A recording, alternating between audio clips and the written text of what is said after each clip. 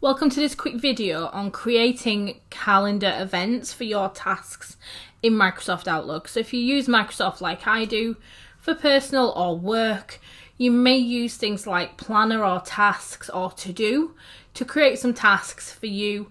Other people might allocate them to you as well. And if I just switch over to my To Do, which is another Microsoft app, you can see I've got a task in there that I've created and given myself for today.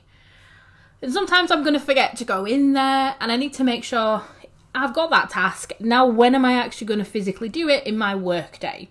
And to really be productive and time block and make sure I do everything I need to do, there's a quick way I can just pull these into my calendar and decide where I want them. So I'm in Outlook Online, and in the top right hand corner, I've got some icons, and I've got one that looks like a calendar with a tick.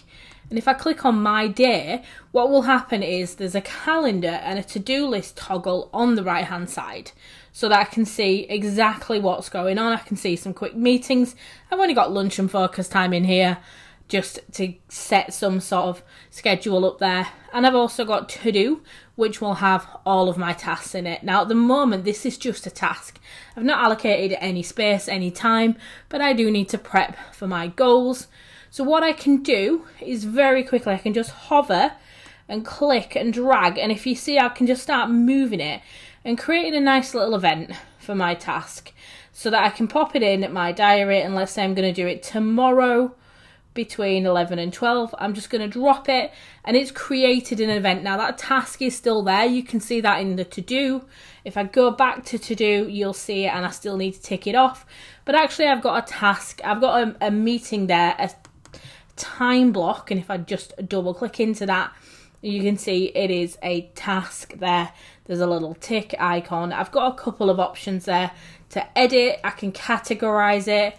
I can do other things to it. So let's just click on edit, and you can just see I can amend that if I need to and pull it out and extend it if I need to. But I've got now a slot in my diary to complete that task, which is going to mean I'm more likely going to get it done, which is a super quick tip. So if you've got tasks in to do and you open up the little taskbar, the little calendar bar, the little My Day view on the right hand side, you can then just quickly drag and pull them into your calendar to then block out that time to complete that task. But don't forget to go in and tick it once you've done it as well. So nice quick top tip there just to make you more productive. Don't forget to like and subscribe and let me know what videos you'd like me to record next.